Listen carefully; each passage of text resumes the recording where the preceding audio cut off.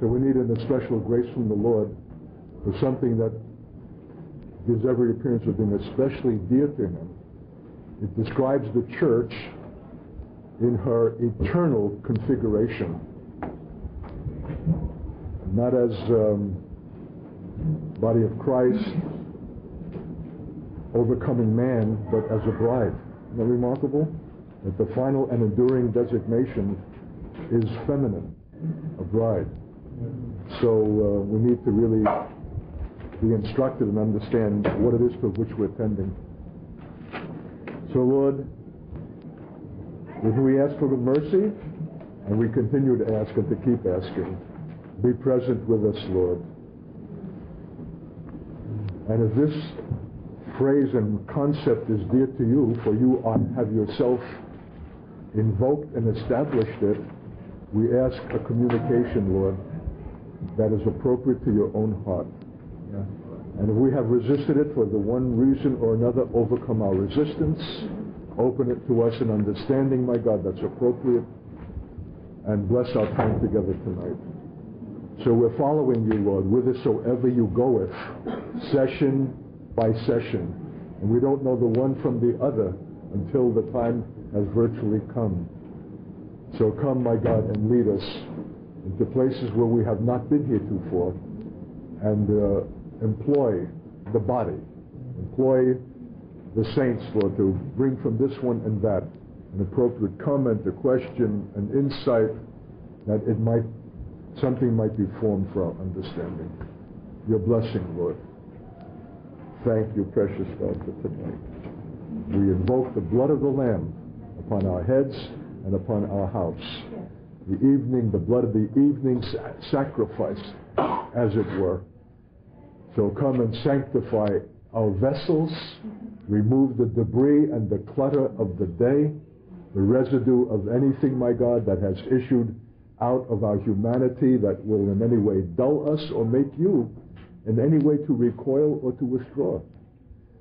So have a chaste vessel, Lord, for your presence and your impartation. A chaste corporate vessel in that washing of the blood which we ask even now. Take from us any defilement or stain, for we so covet, Lord, your presence, because the Spirit of God is the Spirit of truth. And so come, Lord, and feel comfortable to be in our midst and to bring, my God, all of the preciousness that can only come through your Spirit. We bless you for your blood, for the Spirit, for the Word, all of the great provision, my God, that issues from you. Receive our gratitude, Lord, and delight your own soul tonight. And worship and praise the Word. We look to you. In Yeshua's holy name, amen. So we need to be yielded to what God is wanting, to recognize our unyieldedness, our stiffness, our intractability, our stodginess, even over things that are right. So somehow to be able to hold truth and not be fearful that you're going to lose it if the Lord is introducing something that stretches us to a new perception even of that truth. Someone said at the conference in Canada, a Scotsman got up and made a statement. He said, men who are fixed in a one point of truth, that becomes for them a rut. And if they resist the present truth, the rut becomes a grave. So I thought that was a remarkable insight. Pathos, the word that has come up, it's like the Lord playing like a haunting refrain, comes up and again, a quality that moves one to pity and sorrow. Poignancy. Poignant, P-O-I-G-N-A-N-T. Do you know that word? We are supposed to be the guardians of language and be jealous over the maintaining of the integrity of words. No one in the world should be more word-oriented than the church. And so we love words and their meaning, and we stand guard over them, because when words lose their meaning and become blunt and become a grunt, civilization is on its way out. The way in which language is revered and employed is an index as to the condition of an age. So perhaps part of the church's failure prophetically is to be guardian over language itself, not to allow its misuse, and to have a greater sense of its meanings and the exquisite range of expression to be found in vocabulary, like the word poignant. Who can define that? To the point. Poignant. You know, the poignant speaks of and points to something that lies too deep for words. Yeah, right. Poignant is Right. Poignant is standing at the place where the trade towers in New York City had once stood, and looking over the cavern of a terrible flattened area, and you're unable to express the mortification, the tragedy, what had happened, that something was struck in a point of time that not only affects the geography of New York City, but has gone into the nation and into the earth. That's irretrievable. It's like visiting Dachau or Auschwitz, standing at those places. Boy, what can you say? It's something poignant. It's, as I described that German cemetery with those thick granite stones that are lurching and were not able to be thrown down by men, and it's like a bizarre, strange configuration of stones. Or going to Prague and visiting the oldest synagogue in Europe, going back to the 12th, 13th century, and outside of the gravestones, and on each of the gravestones of the great and memorable rabbis of past history are stones set on top of the gravestones. I don't know where this tradition comes from, but it denotes a visit, that someone has come to commemorate the passing of some sage, rabbi. And so you see these stones in the different postures with little stones on top of them, and you get a sense of the passage of time, of life. I went to the Jewish cemetery in Bombay, India, and read the tombstones and the inscriptions. I remember still in the church in Singapore, Baptist church, my first visit to that country, and there were plaques all around the room of the missionaries who had come and had died in that country. Esther Smith, born in 1897, arrived in Singapore, 19-something, died 2 years later from malaria. And you could just read the tombstones and get a sense of the roll call of God's saints and what has been invested. And then the meeting begins, and 700 or 800 Chinese believers are singing the praises of God to the God of Jacob and the God of Israel. Do you have a word for that? If you're incapable of the poignancy of such a moment, you're not living in your full humanity. And salvation means a salvation to the uttermost, that we are full-orbed men and women who are alive in the inner man and have a respect and an affinity for things where we can be touched. Pathos is the ability to be touched, and to be touched in those things that are too deep for words. Well, that brings me to the little booklet on the Bride of Christ, written by Basilia Schlink, now passed on to the Lord. I think she died in her mid-90s, about my mother's age, only within this last year. I had the privilege of having her ladled gravy on my food at a meal where I was invited with my German interpreter and honored. One of the sisters came and recited a poem written in our honor, and Mother Basilia ladled gravy. Always took a personal interest in Ben Israel Inger, what we are about. When I first visited that place and came through the gate in Darmstadt, Germany, I felt that I had entered heaven. There's something indescribable. There was something so hallowed in the atmosphere that prevailed in that place that I was immediately touched. I learned later that when David Wilkerson made the same visit, after touring the property, someone told me, I think it's true, he flung himself upon the compost heap.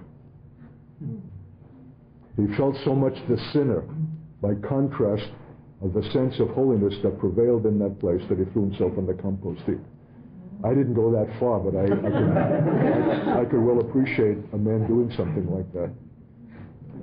Later on, that movement dispersed its sisters to different parts of the world, and that's why you'll find them today in Australia and Europe and different nations, Denmark even. I went to visit them in Cairo, and I thought, one thing to maintain the kind of sanctified atmosphere that you have established in Germany, because Germany lends itself to that. There's a whole history and tradition of celibate communities of men and women that are Protestant and who are married to the Lord, so to speak, that is outside of our American experience. So I can understand that your movement will have a conducive environment in Germany. By the way, the movement was born in 1945 at the end of World War II, when Darmstadt was ruthlessly bombed without any apparent reason. It had no longer any military or strategic value, like Dresden, the city famous for its china. Both of them were demolished at about the same time with fire bombs, armadas of Allied bombers flying overhead, so that tens upon tens of thousands died from suffocation. The fires were so intense that the air was sucked up. People were mired in the asphalt. Their feet were stuck in melting asphalt, and they perished.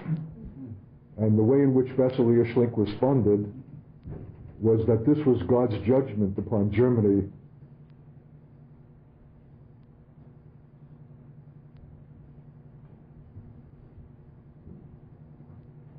for its brutal mistreatment of the Jew. It was a movement born in repentance for Germany for its conduct toward the Jew. That was its very inception. And they have, I believe to this day, maintained that character. So when I went up to Cairo to visit them, I thought, one thing to maintain this atmosphere in Germany. Let's see you maintain it in one of the most congested cities in the world. 14 million people, donkeys, camels, asses, roads that have lanes for 2 cars, have 4 cars, and people drive by sensor, not by white markings. You guys don't know what the world is like. And they honk their horns continually so as to know whether there's somebody to the right or to the left, in front and the rear. And the noise is day and night, as is the stink, the smell, the garbage, the filth, the congestion, the animals, the poverty. It's overwhelming. Let's see you be spiritual in an environment like that. One thing in Germany, but let's see you do it in Egypt, in Cairo, where people spit with their phlegm and it's vile, it's Islamic, it's poisonous, it's corruptive, and I was in its hospitals in 1964 with an ear infection and hepatitis because I ate their food mindlessly. I almost died. The Jewish community paid my medical bill.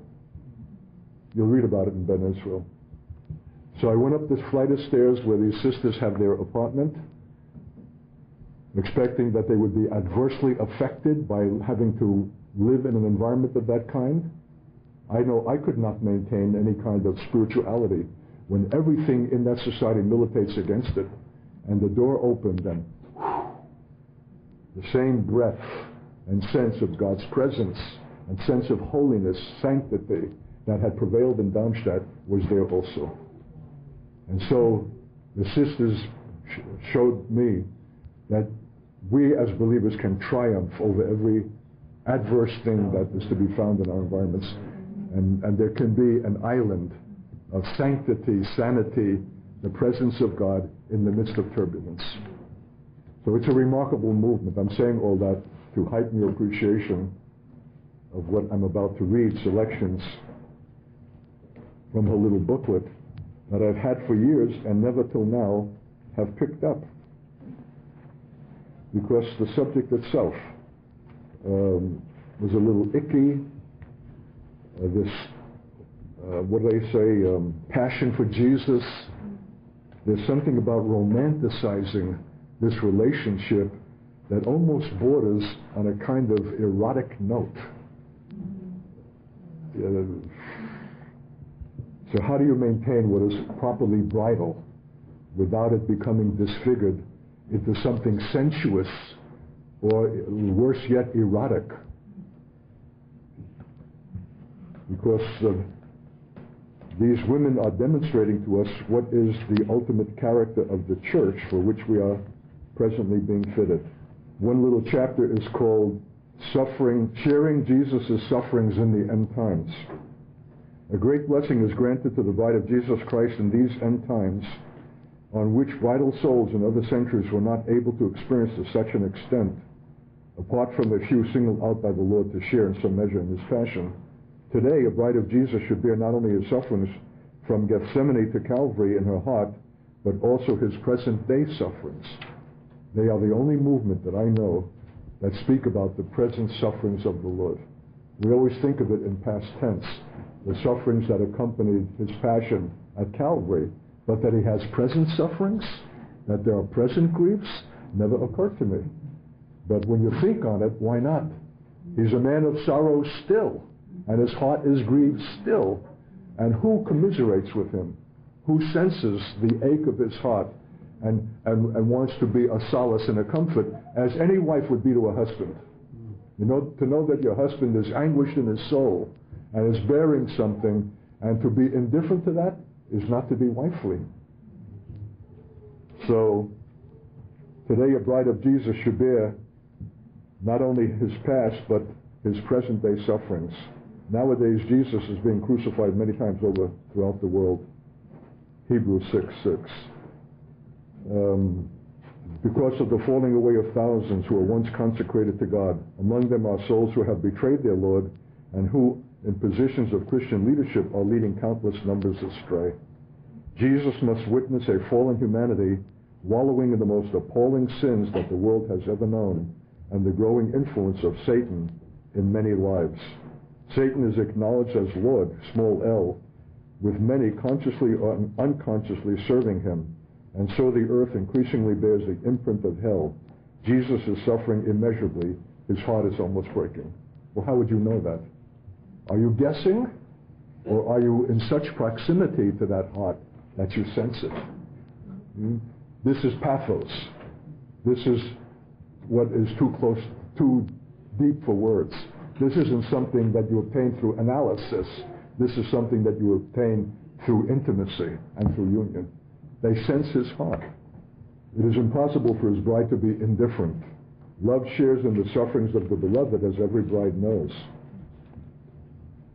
Yet many who know the Lord confess with sadness, "Oh, my love is still so small. The suffering of Jesus today ought to stir my heart more deeply, kindling in me the desire to share in his sufferings."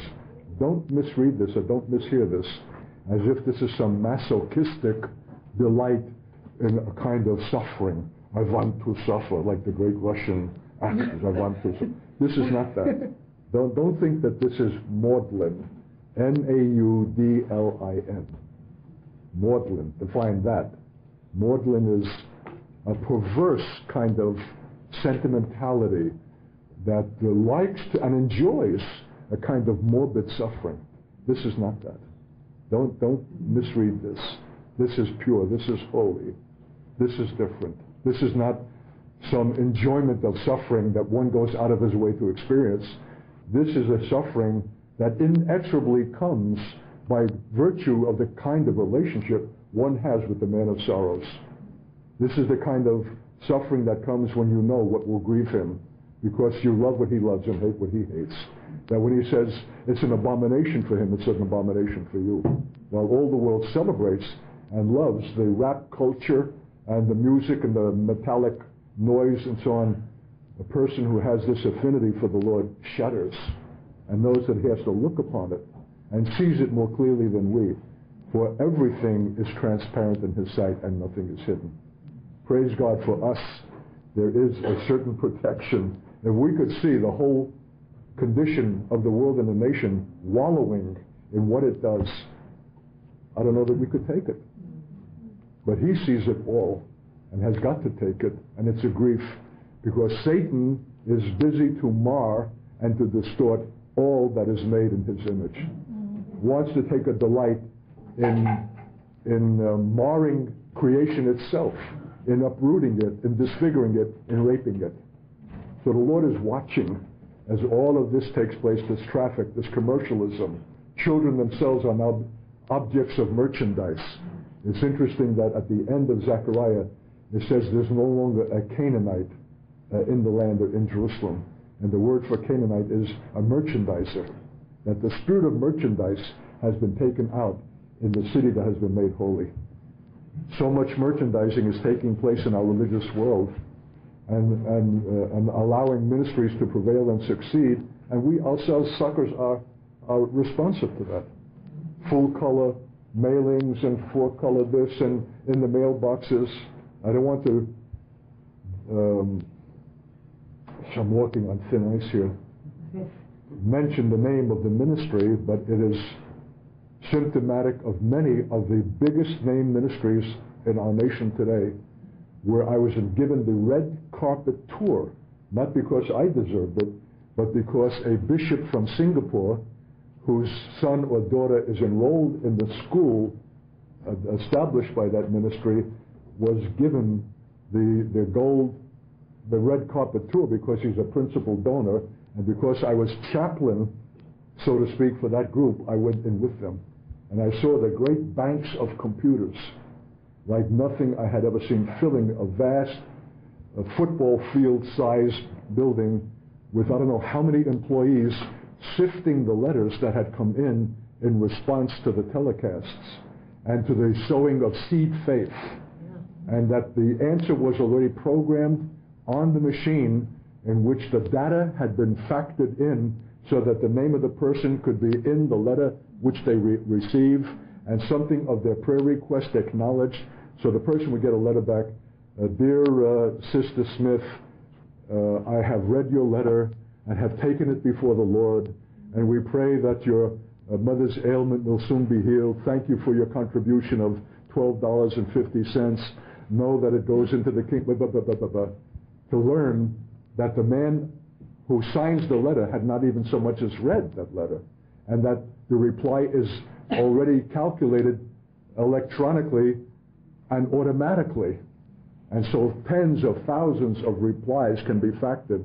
And there are women, full-time employees who are not Christians, opening the letters, taking out the check, sending it on a conveyor belt in one basket, and then the rest on another. It was horrible. I don't have a word to describe it. And the young man showing us around was boasting in it and saying, "This, even if our founder dies," he said, "the system will still go on." And boasting in that. The Lord sees all that, you dear souls, and anguishes. And the poor soul who had sent $12.50 from her Social Security check receives that letter with the great man's name, who says, who calls me by my first name, and that he acknowledges my prayer request and that he's praying. Her heart is uplifted. It's deceitful, dubious. What's the word for it? It's merchandise. And they make millions a month. Millions a month. Their income is astronomical because it works on the principle that if you send out a sufficient quantity and get only 2, 3, 4, or 5% response, it will more than pay for the mailing and add greatly to your coffers. And so these great ministries have found the world's principle and are practicing it. So we have a suffering Lord. Jesus is waiting for his bride to respond to his suffering, for a true bride wants to share the innermost burdens or concerns of her bridegroom. Jesus wants to show his bride what is on his heart and impress it on her. Lord, what's on your heart for your people Israel at this very historic moment? What's on your heart for the New York Jews? What's on your heart for the people in Israel and their increasing calamity? What's on your heart knowing that they're moving irresistibly, ineluctably, inexorably, catch the language, to disaster, to catastrophe, for which there'll be no remedy? What's on your heart when you know that the church, by and large, does not even anticipate this and has made no preparation, and will be itself taken by surprise and stunned in the suddenness with which this will come, and be disappointed in you, because how can you allow Israel again, a second time, within the same century, to suffer a catastrophe of this magnitude? Something is wrong with you. Something is wrong with the scriptures, because we had believed that this Israel was the fulfillment of prophetic expectancy. So we are disillusioned, and we might even just flake off and cop out from the faith and be among the great numbers that fall into apostasy, as Paul has predicted in the last days, out of disappointment of expectations that were shallow and not tempered and not instructed and were convenient, because of believers who wanted Israel to succeed as they want themselves to succeed, as if the issue of success is the issue. And so you say, well, isn't it? No. The issue is not success, the issue is glory. And have you ever known from Scripture that glory should not first be preceded by suffering? Why then are we naive not to expect that a nation that will glorify God forever, both in his judgments and dispersal and in their restoration and return, should be go through that without a suffering? And that we should go through it without a suffering. That they should experience that, and we should be unaffected, and be disappointed if it happens, and be disappointed in them, and even join the world's chorus saying, you got what you had coming? What is in the present heart of the Lord? What is his innermost concern and burden? Jesus wants to show his bride what is on his heart and impress it on her, so that she will become more and more intimately united with him as she shares in his suffering. Suffering is not just external or physical. Maybe the most painful kind is that kind that is internal and within. As I often say, the worst sufferings I've ever experienced have not come externally. It's not from Jews who have spat at me or kicked me when I'm standing on a soapbox on Broadway and 72nd Street preaching the gospel. The greatest affliction and pain that I've had to experience in 38 years as a believer has come from the church, from God's own people, from the brother with whom I broke bread, and we went into the house of the Lord together, and to experience not only his betrayal, but his seeking to bring others to the same place as he himself. Jesus feels especially for his bride, who has to live in these end times. Increasingly, she is rejected by a society that promotes the triumph of evil because it is dominated by hellish concepts and methods, satanic music, and idols. It is a painful experience for the bride of Jesus to be ostracized even in Christian circles, which are often infiltrated or seduced by the deception of our times. Have you guys taken note of the Elvis Presley revival? Talk about revivals. What they can do with a dead man is past finding out. Who died out of being overdrugged, has now become a new culture hero to a whole generation after the time through public relations machinations. It's remarkable. And with the flooding to Memphis to see the mansion of the great figure, and his music now being put in albums and selling by the millions. There's big money in this. And what is it doing? The kids that are being sucked into this, and many of them are not kids, middle-class women are traipsing out there to ooh and ah and look at the mansion-sized bed upon which the great figure had lain, or to see his limousine, I don't know, or his bathroom fixtures, or the toilet that he flushed. I don't know. Talk about idolatry. And how can their children come on Sunday to the Sunday school and listening to some well-meaning, plotting servant going on and discussing Bible stories or trying to indicate something of the riches of Scripture? How do you compete with that flash and glitz that is so powerful, that men have never attained such mastery in the manipulation of human beings as we're now seeing in the world of merchandise?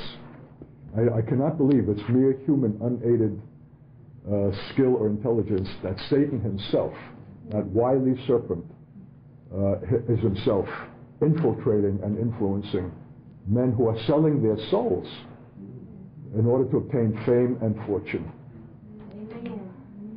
And we live in that environment. How come we're not flinching? Why don't we wince? Why don't we grieve? If we lose our sensitivity to that and become dull and just accept it as normative, we have lost the keen edge. And the world has prevailed. So to maintain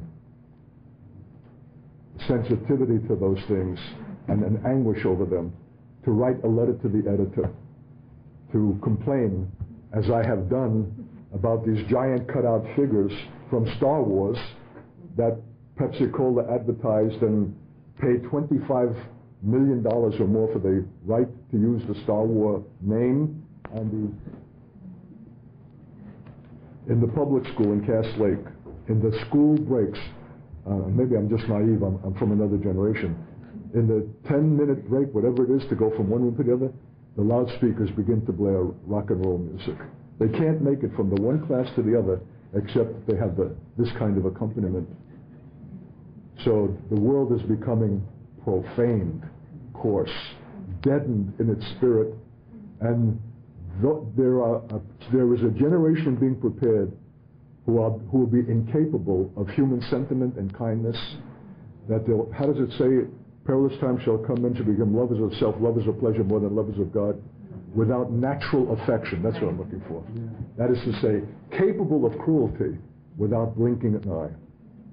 Our murderers are already being prepared by this present culture. What about the dinosaurs?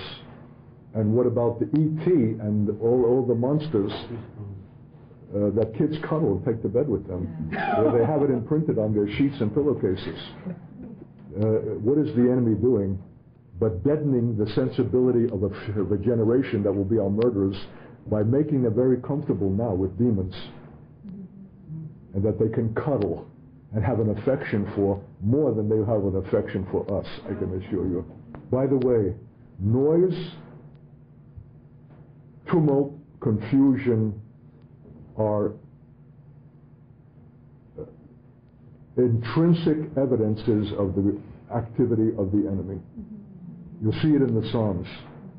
Just reading it today, Psalm 59, that the noise and the tumult of the enemy. I thought, how characteristic. The enemy loves chaos, bedlam, noise, confusion, deadening of our humanity and our sensibilities. The Lord loves quiet. Be still and know that I am God. To find a place so quiet is an accomplishment in our generation. And we have a whole generation of kids that goes back even to earlier times who can't do their homework without the TV set on or without the radio on, without something dinning in the background, because silence somehow chills them. Do you love silence? Oh, yeah. I love silence. Oh, yeah. I love quiet. And so when we break the silence to speak a word from God, the word will be so much more hallowed and choice, because if we revere silence, we will reveal the sound of the word when it comes. But if we are deadened and have not a respect for silence, we'll have not a respect for words either. So keep your heart with all diligence in such a time as this, and know that the Lord grieves when he looks down upon a world moving toward a Sodom and Gomorrah final collapse of all morality. It's no longer the issue of morality versus immorality. What's worse than immorality is amorality. To become amoral is to lose any moral sense at all. And that's the deadening that is presently taking place, that one cannot even say what is good or bad, is not affected by what is good or bad. You have become amoral, atheistic, amusement. The word, the prefix a negates the word that follows. So to become amused, which is great business today, and unhappily many Jews are in the forefront of those businesses in marketing the rap thing and all of the music culture, so-called. But to be amused is to negate musing, And the word muse means to reflect, to consider, to meditate, to contemplate. Isaac was a man of the tent. Abraham was a man of the tent. God is wanting the Japheth nations, as you'll probably hear tomorrow or soon, to bow to enter the tent of Shem.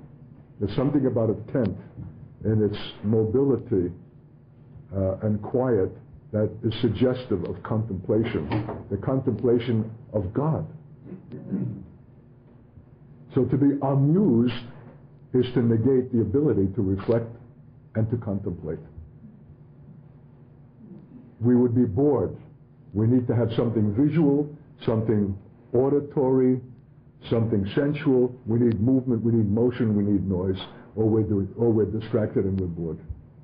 What will we do if we are the only source of our own enjoyment is the saints, and we're cut off at the pass? We can no longer go into town, or gas is not available, and we're locked in with ourselves.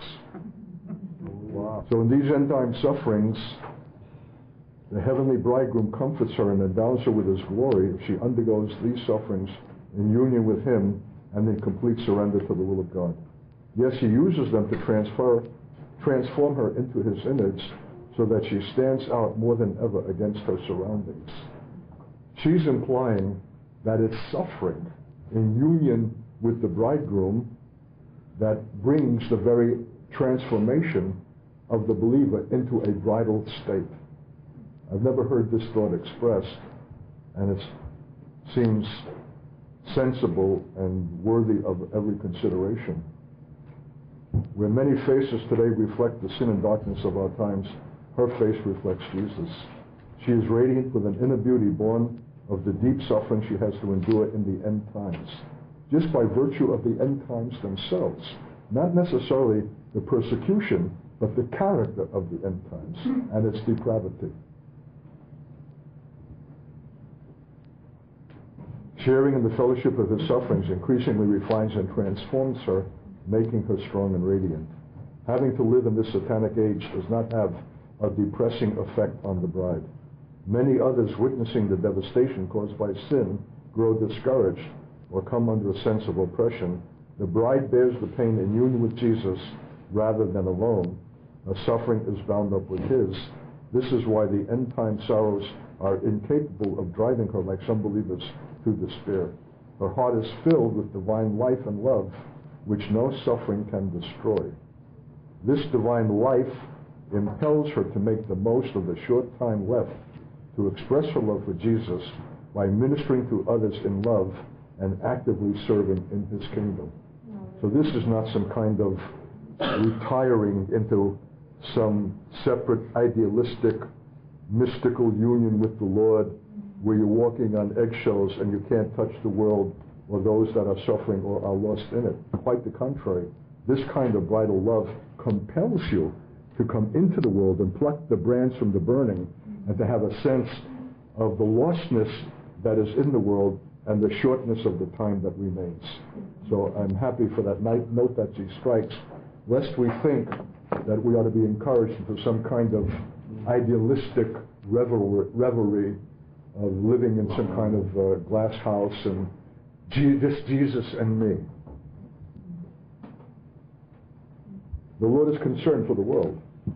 He so loved the world that he gave his only begotten Son.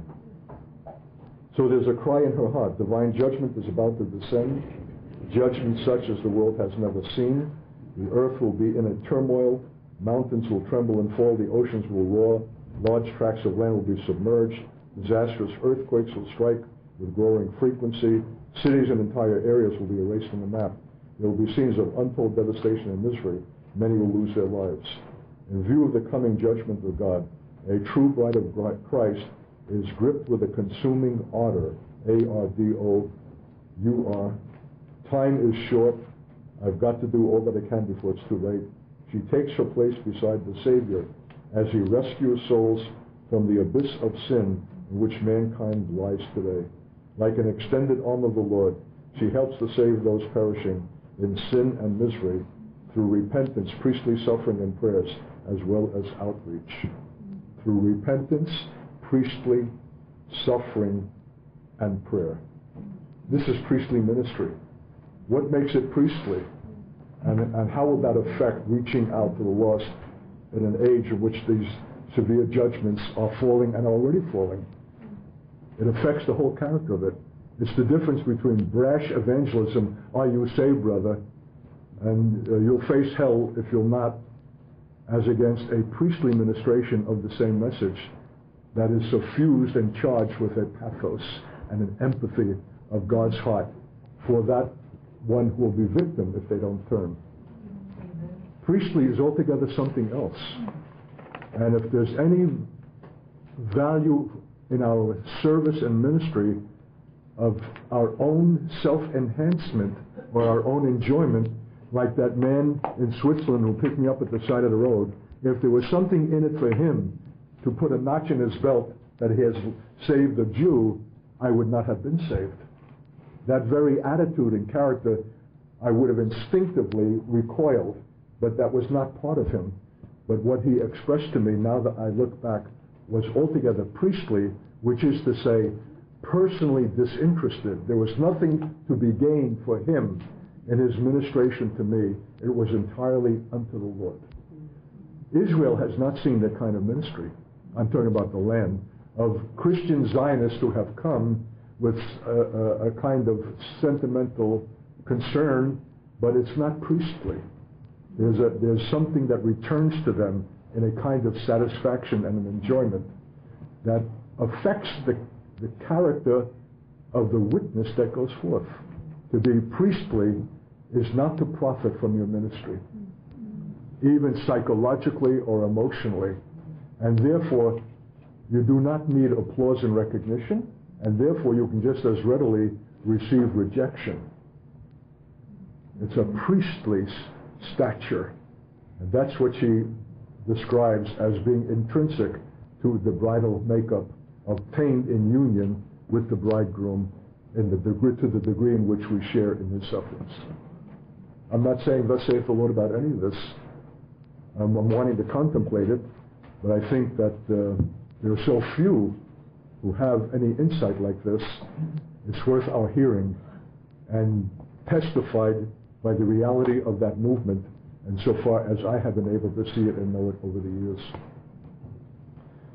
Her book on repentance, I think, is an all-time classic. Repentance, the Secret of the Joy-Filled Life.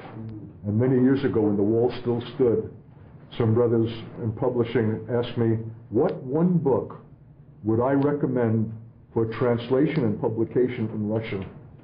And I thought, and for a moment I said, Vasily Schlink's book on repentance, the secret of the joy-filled life. So she has now she's passed on, had a depth of insight that did not flinch from the judgments of God and interpreted present calamity and disorder in the world as being already preliminary judgment sent from God as a mercy to alert those who would turn in order to avoid the ultimate judgments that subsequently follow. She's not some ivory tower saint who does not see reality. She lived through it. The movement was born out of the judgment that fell on Germany in the Allied bombings that turned their cities into melted asphalt. So through repentance, priestly suffering, and prayers, as well as outreach, she helps to draw people out of the jaws of hell. To this end, she sacrifices time, money, sleep, and so on. On her sacrifice may lie on a different plane the willingness to bear affliction, the trials of everyday life, the collapse of her plans or the thwarting of her will. So there's different kinds of suffering. Here she's mentioning the kind of suffering that I think is a necessary ingredient in community. You'll not have community unless there's a willingness to bear affliction, the trials of everyday life, the tensions that come with intensity of relationship that is more than just Sunday services, the collapse of personal plans, the thwarting of one's will. Such acts of dedication underline her prayers as she battles for souls threatened by the powers of darkness. The bride suffering with her Lord Jesus yields great fruit. as suffering born in union with him always does. Yes, the end times, probably more than any former era, create a special bond between the bride of Christ and her bridegroom. We enter the fellowship of his sufferings. I've never heard anyone expound on that. But there is a distinct fellowship of a kind of those who will share in those sufferings. And you don't have to look for the sufferings. It's not manufacturing them or producing the circumstances by which they will come so you can enter into that fellowship. It will come of itself. Be assured you'll be a candidate for it by virtue of this disposition of intimacy toward and for the Lord. Will itself provoke the powers of darkness to see you as one marked and one upon whom they will ventilate their hatred against him. Suffering that constitutes the fellowship will be the logic of a life that is lived for God, totally. You'll not have to look for it, and you'll not have to manufacture it. It's not some masochistic desire. You don't have to, it will come in and of itself just by your obedience, by your service to the Lord, by being willing to be identified with his burdens and to express them to men. This in turn is an incentive to even greater love. Jesus pours out his love and compassion, we're going to say his pathos, into the heart of his bride, and with whom he is so closely united. Pathos is not something that we have to drum up or that we fabricate. It comes from the God who is himself compassion. He is mercy. And to the degree that we are in union with him, in a fellowship of his sufferings through the school of obedience, he communicates what he is in himself to those who are in that kind of union. It also is something to be derived in the times of fellowship with the Lord in the early morning times of communion. I can't say enough about that. That there's something of a profound kind lost to those saints who cannot find time for the Lord at the commencement of the day, before they touch the world, before they leave their homes, to have gotten up early enough to seek him and to wait upon him, not for the benefit that we hope for, but because of who he is in himself, deserving the first fruit of our day and the first and best awake liveness toward him. Something is communicated, whether you're conscious of it or not, and it comes out in the public time. I don't know how to say this. It comes out, you can hear it in the prayer of saints. You can tell from the resonance of their prayer, the weight of it, the heft of the prayer, their comments, their observation, their very bearing, that somehow this is a statement of an interior, private time and life with God, of which no one knows but they and he alone. So I'm happy that this is coming up in my sharing to encourage you to that. And I regret that I myself was not encouraged in my early years to seek a time of communion. And now it is making all the difference. Well, you who were here for the Sunday message received the benefit. I didn't have it Saturday night. Where did it come from? It came out of the Sunday morning time of communion itself. Because in that time is prayer, coming before the Lord, at the acknowledgement that we are merest dust, that we have nothing that compels him even to consider us, and that we cast ourselves before him in his great mercy, which is new every morning, and then turn to the devotional materials at hand, the psalm for the day, the chapter of Proverbs for the day, Oswald Chambers for the day, or other readings. And it was in Oswald Chambers, speaking about the rich young ruler, that instantly came alive. And I went to the account in the scripture and began to see things in it I had never seen before, and then noticed what follows. The episode with the blind beggar crying out, "Jesus, thou son of David." And the juxtaposition of the rich young ruler and the blind beggar became the message given in the devotional time. So there's much to be had. God is waiting for those who seek Him early and seek Him consistently. And something is communicated. In this case, it was a message, but even when you're not conscious of it, something of the Lord in whose presence you're waiting, because He deserves to be sought, is communicated into your interior man, into the inner man, whether or not you're conscious of it.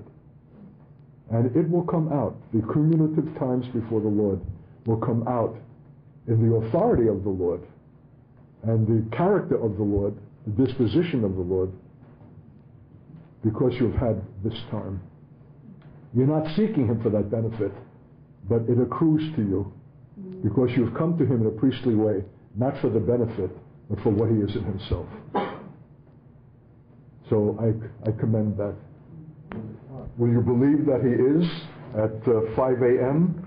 or 4:30 or whenever it is, when all you feel is the cold draft on the floor and there's no sense of God's presence and your words feel like lead that hardly reach the ceiling, let alone ascend on high? Will you believe that He is and that He's a rewarder of those who diligently seek Him when there's no sensate awareness of His presence? A bridal believer does not need the confirmation of the sensed, felt presence of God to know that He is and that He's there. You know what I mean? And I think that the final testing of us will come as it did for the Lord at the cross, of the sense not of God's presence but of His forsakenness. My God, why hast Thou forsaken me? And that true love will believe for the Lord in His presence, independent of the sense of His absence. And that's a bride adorned for the bridegroom. But I don't think that we're going to come to that status, that condition, in one fell swoop of a moment, if we are not progressively and continually and consciously moving to that relationship. The other remarkable thing is, I can't even remember where I've suffered. I don't remember. Did I really? There's a remarkable forgetfulness. You don't save up the episodes and relish them. They fall into the sea of forgetfulness. Maybe they're recorded in the archives of heaven. But I think that a bridal saint does not take note of their afflictions and make a case of it, or continually feeling their pulse and what is their response or the reaction, and how do you feel when that happened? I wasn't even aware how I felt. I'm not concerned how I felt. I'm not living in that subjectivity that as if my feeling and how it affects me is the issue. There's a remarkable senselessness. I don't know if I've come to that in a perfect way, but I think it's God's intention that we would be beside ourselves. And what did Paul say? That who was stoned, left for dead, shipwrecked in the sea day and night, beaten with rods 5 times with the cat and 9 tails, 39 strokes that cut his flesh to the bone. He said, I count my sufferings as a momentary and light affliction, seeing the eternal weight of glory. Thank you. There's a perfect answer for you. Who is more the sufferer than Paul? And a true apostle must know apostolic suffering, apostolic denial, apostolic rejection. Maybe the rejection of his own people who desired to see him dead and said that he's not fit to live was a more painful thing to bear than the lashing of his back. What about the weight of the church? Its problems and the failures, the disappointments. Now, how about the accusations that he was himself a false apostle and some other hotshot was the real thing? He had to bear all of that, and yet he said, I count my afflictions as being both momentary and light. That means they're fleeting, momentary. You forget it. In view of the thing that is invisible and eternal. So here's a picture of the bridal saint. He's already envisioning the Lord and the eternal union with Him. That is what Stephen saw. How did Stephen bear his suffering? when the blood was running down his face and into his mouth and into his eyes, and the stones thudding on your nose, when your flesh instinctively rises up in anger at that one who dares abuse your flesh. You're dying by inches, and you have every reason to cry out against those that are afflicting you, Lord, forgive them, for they know not what they do. How does it say it? He saw the heavens opened, and Jesus standing at the right hand of the Father, and the glory of God. When you see that, you don't feel the stones.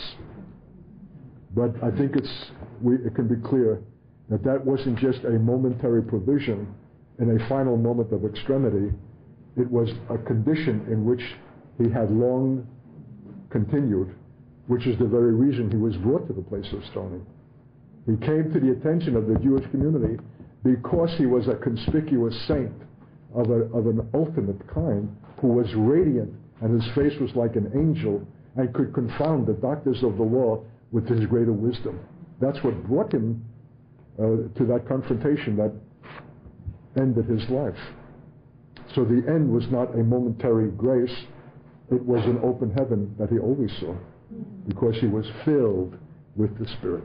He was in union with the Lord, that the Lord got up to greet him and to receive his expiring saint. That's the first description of martyrdom next to the crucifixion of Jesus. And I believe with Watchman Nee that what is described at the first is a paradigm of a pattern that will have a final expression at the end. Someone said today that maybe what the Jews are needing is a church willing to beat for them a Stephen. That's what it took for Saul, in his inveterate hatred of this heresy, and out in his self-righteous religious indignation to expunge it. He had to see a man die more gloriously than ever he saw anyone live, who was only a waiter on tables, had no religious credentials, no distinction. And Paul, once seeing that, was not able ever to spit that out. He had to kick against the pricks. The Lord said, why do you kick against the pricks? What were the pricks? This Stephen. To see that beatific expression on a man dying by inches, who's somehow unaware that he's even a victim. No self-pity, no anger, only concern for those souls who were his victimizers. You can't see that and not be a candidate for the God who made Stephen, Stephen. For what he saw in Stephen was God. We can almost say, I hope I'm not perilously close to heresy, God himself is ultimate martyr. He's the witness. What does it say? The first witness, Jesus himself, is a word that precedes witness. He's the ultimate witness. The word Greek for witness is martyria, martyr. Martyrdom is ultimate witness that God is God, for it reveals God, as the one who is willing to give up his life for another.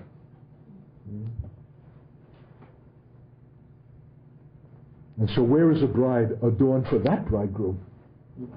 What, some woman who's having hastily to do something of a cosmetic kind to make herself acceptable, who has not seen to a quality and condition of life consistently, and that cannot be made up cosmetically in a final moment, whose character has been shaped and formed in the school of obedience and suffering. That's the bride. What is it going to be? Some hag, some loudmouth, some witchy female insisting on her rights and to be an appropriate bride for the Lamb who is meek? That's why Peter says in 1 Peter, let your adorning not be the outward braiding of hair and so on and so forth, but a quiet and a meek spirit, which in God's sight is of great price. So I often say to women who are ambitious for their ministries, well, have you considered your ultimate ministry? For which your present ministry may actually be a distraction, a side alley, that your true and ultimate ministry is to depict to the church what is the church's own destiny as the bride of Christ. We need to see in you what a quiet and meek spirit is.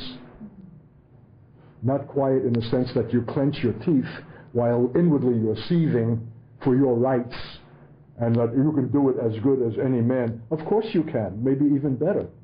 But your willingness not to do it and to give the man an opportunity to come out from the shadows who's intimidated by your superiority and be willing to die to your ability and to relinquish it, that you were given it not to succeed in it, but to give it up. That he might come forth, and you in union with him as the one life together, so that his speaking is as satisfactory to you as if you had spoken it. Because you're no longer two separate entities who are sharing the same facility and have your own ministries. You're one life, one calling, one purpose, one being. Because the wife has a quiet and meek spirit and defers and yields, relinquishes and gives up, is the very character of God.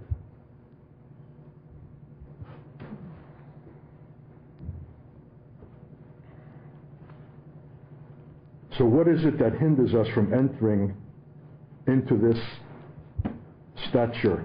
It is the self-life. We are still dominated by our ego with its wishes and demands. We may be quick to take offense when corrected, wronged, or denied the recognition we think we deserve. In our hearts, we may even harbor bitter feelings and accusations. Or perhaps we find it hard to accept difficult, seemingly meaningless paths or times of spiritual dryness when the Lord seems far away. If we are dominated by our ego like this, a barrier is erected. We cannot reach his heart, and our love for Jesus cannot develop.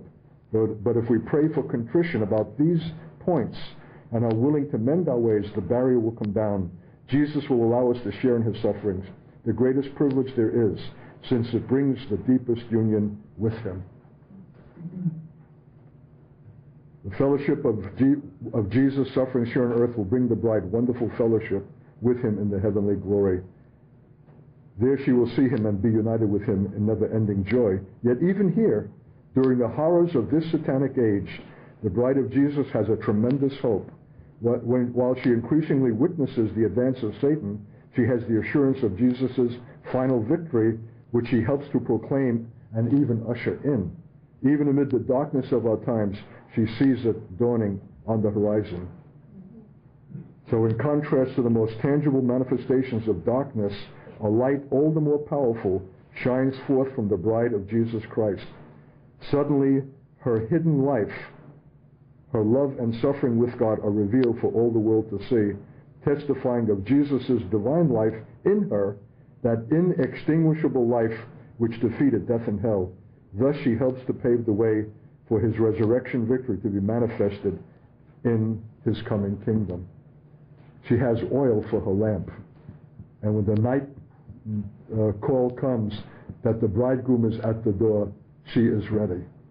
Not only is her lamp trimmed and lit, but she has an additional oil if there's any delay in the bridegroom's coming, while the other virgins, equally waiting for the marriage feast, are taken by surprise, and they do not have a supply beyond the moment, and need in that last moment to scurry to find it. And when they obtain it, the door is locked and they cannot enter. I don't know what this means, but it's sobering to consider. And I think that the oil is the life of God. Someone, in one of our conversations at the breakfast table or lunch table, it had to be lunch, the issue came up about anointing. What is the phenomenon of anointing? It's a holy thing, sacred. Those of us who labor in the Word for the Lord and before his people cherish the anointing. I had an early experience. I was a hot shot and a whiz kid. I had a testimony. You could hear the proverbial pin drop when the Lord had me to share that testimony before hundreds of people. The testimony itself was anointed. And one time I was sailing along as if it was me. And for a moment, the Lord removed the anointing. And I can't tell you how horrific that moment was. It seemed to last an eternity. I chafed. I went red in my face. I was totally embarrassed that the Lord had withdrawn something that I thought was with me. And when it happened, I knew instantly what he was saying. Don't presume that this is yours to command or that you can invoke it at your convenience at any time. If I don't give it, you don't have it. It's from the throne of heaven. And from that time forth, Lord, I hope never again to need that reminder of the holy unction, without which the most correct and best word falls limply to the ground. It must have that life-giving, penetrating power that the unction and anointing of God is. And in an interview that's on video that you can have here called Timeless Interview, it is timeless because the man who interviewed me had nothing in it to serve for himself. The questions that he asked drew out the very heart of God. And there was a point where the subject of anointing came up. And I heard myself saying something that I've never again spoken publicly. And I don't even know if I dare express it now. But it had something to do with like this oil. I said, I think that there's a residue that comes into the deeps of a believer with every instance of obedience to which he or she is called by the Lord. All the more and especially when that obedience will provoke a reaction against yourself, or you'll have to suffer a degree of reproach for it. Every obedience that entails a suffering, somehow, in my imagining, leaves behind a residue of something of the oil of God. And so by the many such instances, there's something formed of an anointing, of an unction in the entire person. And maybe that was the kind of oil that these virgins had obtained, not just for the moment, but even for the delay, while others did not have that supply, because they wanted the quality of relationship, intimacy, and obedience that the 5 wise virgins had. So I'm just throwing that out as a speculation, because that's what a prophet does. He's speculative and takes the risk of making aspersions and allusions and suggestions that can't be documented but are provocative and evocative and might serve the purposes of God. So take it in that sense. I don't know why I said that. It just came out in a completely unrehearsed way. But now that I think of it, the oil that these wise virgins had in their lamps had somehow been obtained, not where it is to be purchased, but to be given by the Lord whom we serve. In those instances of obedience where there's a suffering that follows in the act of it and in the consequence of it. The Lord somehow, because that's the Lord. You're in union with very God. That's the way He Himself is. That's His own character. And when you are with Him in that act, something is communicated that remains, I trust, as a residue. So when the call comes, the bridegroom is at the door.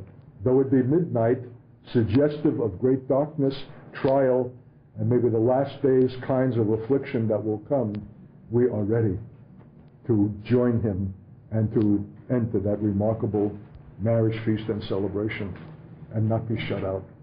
Despite the tangible manifestations of darkness, a light all the more powerful shines forth from the bride of Jesus Christ. Suddenly, her hidden life, her love and suffering with God are revealed.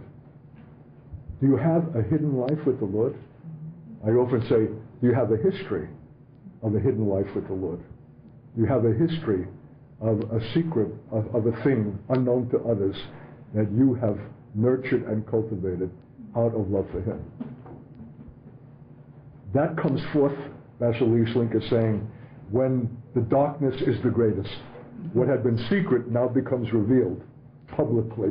The light and radiance that had been accumulated in all those quiet times of seeking the Lord for His own sake, unbeknownst to others, now somehow radiates out into that darkness. And that will be a beam of light for those who would otherwise be engulfed in that darkness and perish. It testifies of the divine life, the inextinguishable life which defeated death and hell. So this is what we see happening, not just in individual bridal souls today. A whole company of bridal souls has come into being as a clear sign of the emerging dominion of Jesus Christ. What a unique phase in divine history. While Satan and his servants rage and blaspheme and that cries out to heaven, we are privileged in our day to see the bridal host of Jesus Christ crystallizing. Don't think that this is an individual matter alone. This is a corporate matter. The bridal company, the corporate expression of the bride, is the New Jerusalem that comes down from above, of a bride that has made herself ready. It speaks in individual terms, but the genius of it is corporate, and it's being formed now. So sometimes, without having ever met before, those who love Jesus are automatically drawn together, united by a common concern. They speak out publicly against blasphemy and make a stand for their Lord, one in their love for him despite their various backgrounds.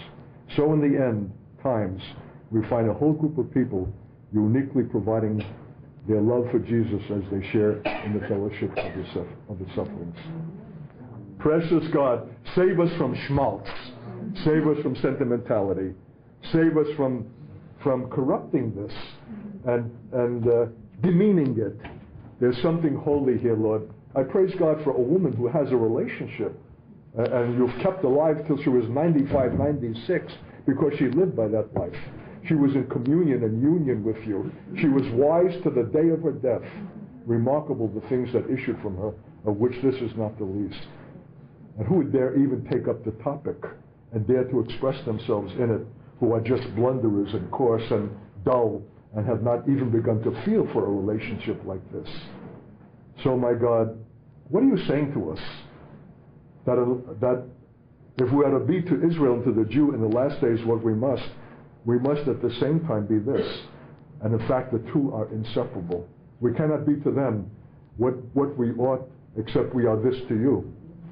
And because we're this to you, we are that to them. Amen. And they'll see what they have never seen. Something of yourself depicted in a bride adorned for the bridegroom, having the character, the holiness of God.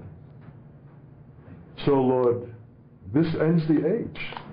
And we ask that you would give us every grace, that we would see our daily occasions and opportunities to grow in this grace, and that you will give us and draw out our hearts to spend that time with you, to seek you out,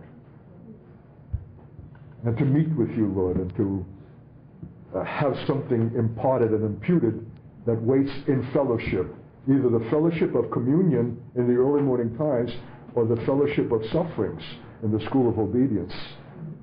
But there's something of a mystery of what that fellowship means that affects our eternal destiny, configuration, and identity for which you wait. A bride appropriate for you. Show me the bride appropriate for you. And we're called to be it corporately. Mm-hmm. So, Lord, bless, help, give grace, draw out our hearts, give us a desire to be such, and school us, and bring us, my God, into a daily knowledge of this thing, a proximity, a closeness. We bless you. Thank you for sounding this note tonight. Let it not be a last note if there's yet more to be expressed. And show us, my God, where we presently are and where you would have us to be. We bless you. A whole church with a quiet and a meek spirit, which is in your sight of great price. We're full of striving, we're full of contention, we have our pet categories and doctrines and all of the rest. So form in us, my God, your own essential character of the Lamb. Yeah. We bless you. Thank you, Lord, for the preciousness of the call. In Jesus' name.